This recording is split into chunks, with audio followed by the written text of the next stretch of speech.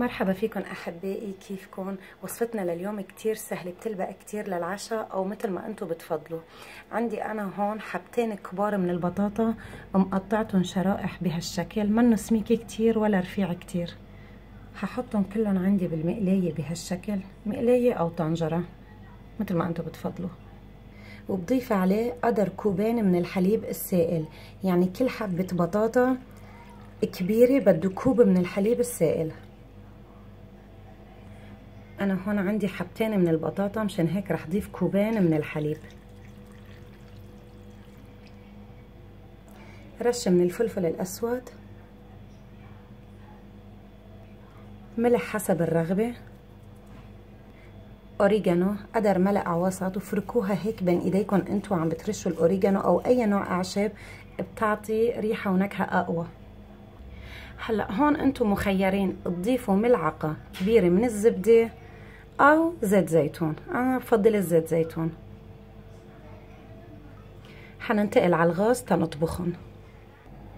ولا اسهل من هيك مكونات متوفرة بكل بيت، وصدقوني عائلتكم كتير حتحبها.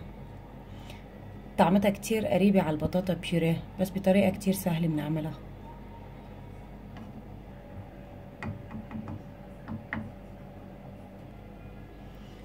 هلا بغطيها وبتركها عقدة تستوي مثل كأنه عم نسلق بطاطا، بس اجمالا بالحليب بتاخد شوي صغيرة وقت اكتر. صار مارق تقريبا 7 دقايق والبطاطا استوت كتير منيح. هلا حطفي النار تحتها. حاسكبها عندي هون بهذا البايركس. بسم الله.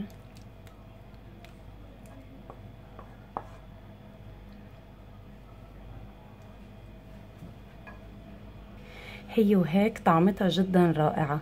انا دقت منها قطعة صغيرة، طعمتها كتير طيبة، بس انا زيادة على هيك حضيف عليها لمسة صغيرة حتى بس قدمها مشان الاولاد يحسوا كأنه قدامهم طبق بشاميل مع معكرونة مع بشاميل او لازانيا. هلا شوف شو حاعمل.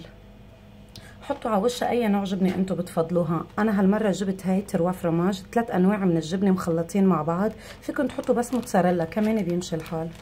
مثل ما قلت لكم فيكم ما تحطوا شيء، هي بتتقدم هيك وكتير طيبه. رشه جبنه بسيطه.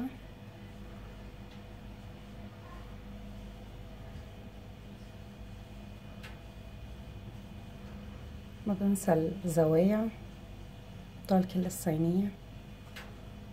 تأعطيها لمعة بس تطلع من الفرن، رشة بسيطة هيك كم نقطة من زيت الزيتون تعطيها هاللمعة اللي بتجنن بس تطلع من الفرن.